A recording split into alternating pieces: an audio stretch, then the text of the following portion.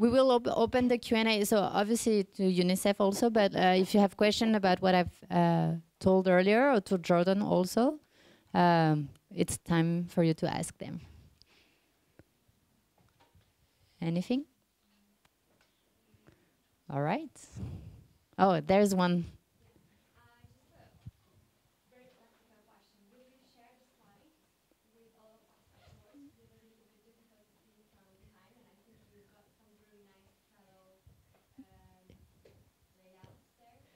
Yes, so the question is if we will share the slides. So yes, we will do with the people that are here. There is also 2 pages that I recommend. One is the inspiration page, so it's trello.com/inspiration. And as it says, you have a lot of boards where you can get inspiration from. And another one is trello.com/teams, where you have boards and tips about different teams, so marketing team, sales team, product team. So I will recommend those 2 sources. Also our blog, which is blog.trello.com. We have a blog post about different workflows and product news and things like that. Yes? I'm a consultant helping businesses use Trello for all kinds of stuff. And normally when people get bored, then they go a couple of years and then close or whatever. Is this going to happen too with Trello? Like a bit with, I think it was Sunrise, that Microsoft also loved. Or what was the reason why Atlassian bought Trello? So the question is about if the acquisition means that we are going to shut down. And so, well, you know, I cannot predict the future, but that's really not why Atlassian bought us. Atlassian really wants to empower us. And so Atlassian has a very long story of acquiring products. I think we are the 18th product they acquired. We are the bigger one in terms of money spent, but also in terms of employees that moved. Most of employees are still, you know, Trello employees are still Atlassian employees. And so really it's, Atlassian has been around for 15 years, so they're a big company, and they want to keep being in the future. And so it is much more an acquisition to look into the future rather than trying to shut us down. Or even, we have a lot of this question about will Trello become Jira or will Jira become Trello? And again, that's not their purpose. We have this thing internally that's called Don't Disturb, and it's really like let Trello people keep on building Trello. And so we have integration with Jira, for instance, and with Bitbucket and with Confluence. But we know that people use Jira for some specific things and use Trello for other things. So we will keep on existing, both of us. So is it more like this is an interesting product, Jira is an interesting product, let's keep both and see what happens? Yeah, it's more the extension of the portfolio rather than like more than that. Yes? I have a much more technical question. At some point you mentioned that, that's how I understood it, that you can actually subscribe to a list, because we do game development, and assets have a very long pipeline of life, from initial design to actual creation, then level design, then implementation, and the card actually travels through multiple people's boards. So I was thinking, is there a way where you can actually drag a card to a list, and then somebody else gets notified, okay, it's my time to work on it and pull it through further? Yeah, so the question is from a game developing company, and about the possibility of subscribing to a list. So yes, you can. You can subscribe to a board. It's on the board menu. You can subscribe to a list. It's on the list menu. And you can subscribe to a card, which is on the card menu. And the idea is that every time you do that, you will get notification on any modification on that space. So if it's only to the card, any modification on the card, you will get a notification. Yes, please. I also have a technical question. What about making backups of your Trello boards and all the cards? So the question is about backups of Trello boards and cards. So we have an export function, so you can export into specific 2 formats. And so this is a way of having a picture at some times of like what's happening. Also, when you archive a card, it doesn't disappear; it just archived, so it can come back. And finally, we have an integration with Google Slide. So if you enable the Google PowerUp, you have a button on the top right, and if you click on it, it will transform your board into a PowerPoint presentation, like a Google Slide presentation. So it's like a way of having the picture of your board at one moment, and you will have all the information that's on the board. It will be translated into slides. So this is a pretty good one. If you have a meeting, a report meeting, and you didn't build your presentation, you can do it pretty quickly. there is a question at the back. It's Google spreadsheet macro, not built by Trello, that actually can take the stuff from the Trello boards and put it into a spreadsheet in Google. So we will have it there. Okay. I have a lot of crazy co-workers, so I'm a little nervous sometimes when it all disappear. We're trying to not make things disappear. There's a question, yes?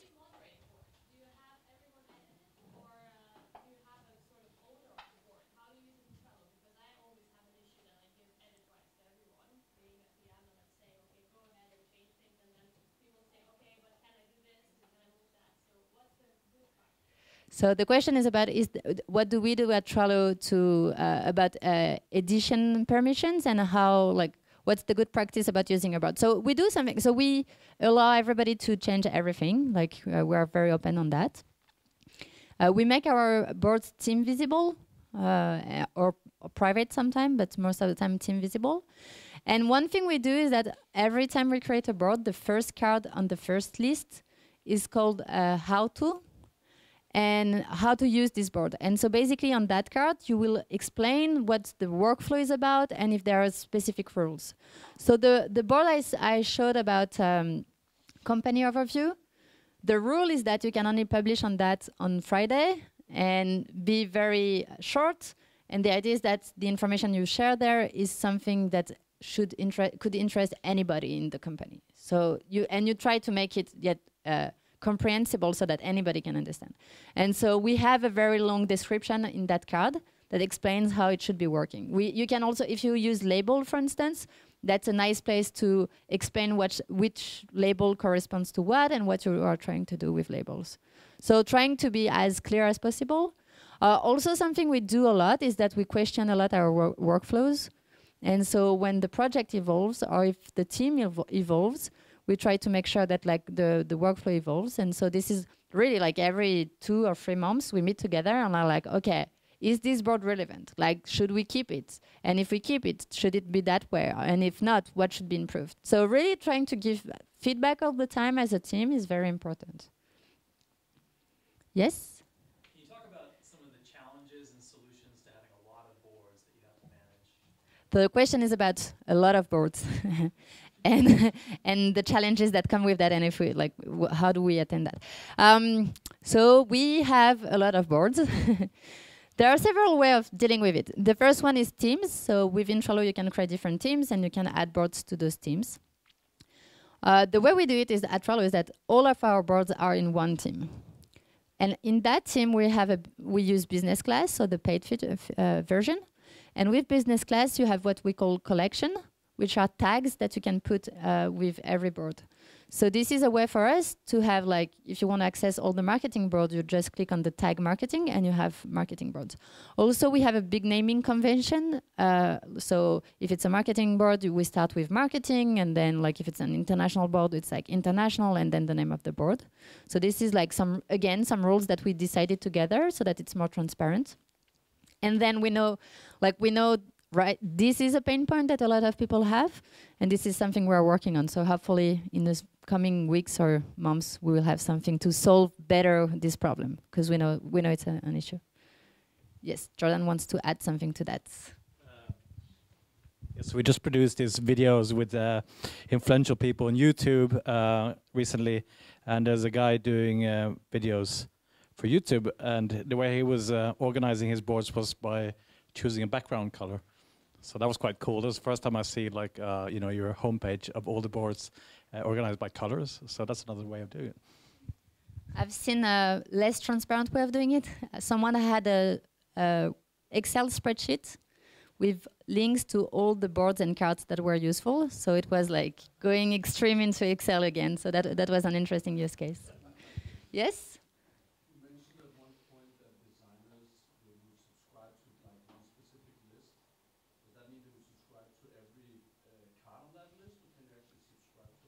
So, yeah, so this is the subscription question about the list. When you subscribe to a list, any modification that are made within this list, you will get a notification on that. So you don't need to go card by card. You can just go on the list.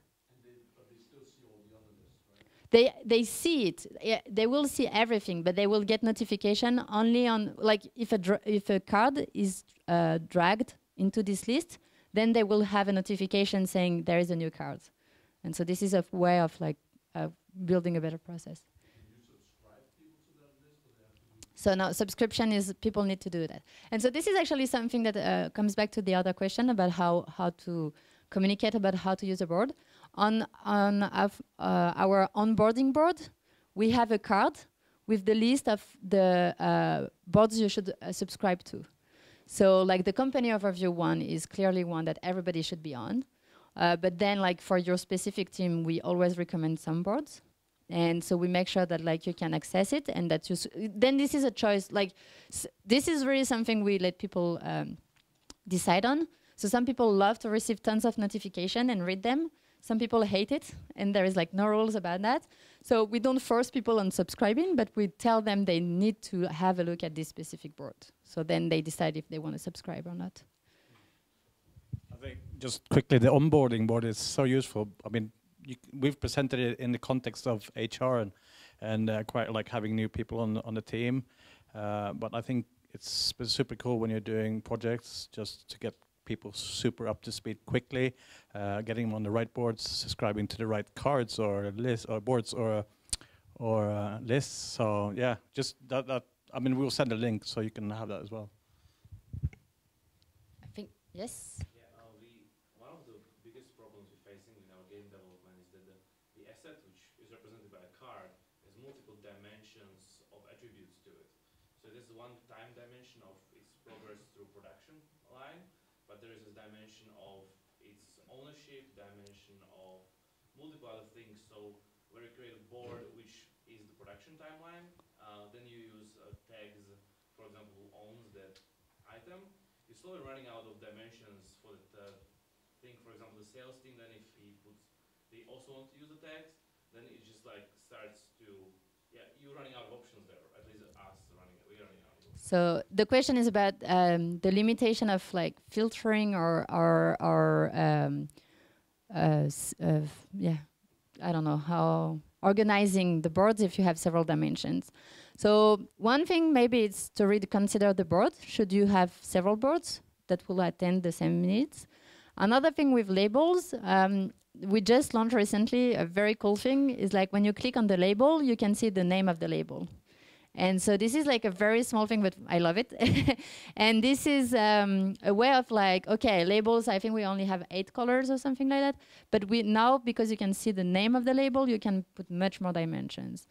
This is also a way of, this is really, I think one thing that Trello does, it doesn't forces you to use a methodology, but it forces you to think about your process. So it forces you to think, wow, is it the right process? Maybe not. Actually, when it was written on a paper, it was a good one. But when it's on a Trello board, maybe we can change something. And so we also, there is a way of automating a lot of action within Trello. So we have a connection with Zapier and with if this, then that. We also have like, within Trello, we have the Butler PowerUp that automate things within Trello. And so those kind of automation helps you kind of add another dimension, because if someone enters something new or if you do something within Trello, then you can add a dimension with other people or time or things like that. So maybe this, or we have like a snooze PowerUp. So if something is not relevant right now, but you know that it will be relevant in 1 week, you snooze the card, exactly like your o'clock alarm in the morning. And so then the card will disappear and pop up 1 week later or 2 months later. So like we have a lot of way of, with PowerUps, when you start exploring PowerUps, you can actually add a lot of layers on the things you can do on the Trello board. Like one thing, we have one that's called deadlines, and that shows you like what are the upcoming deadlines. So this is like, you can interact with the board much more than just with like the cards and lists. You have a lot of other options. We will take one more question, and then we will be around and you can ask questions. Anyone? Yes, please. Thank you for a very good presentation. Thank you. Question about best practice when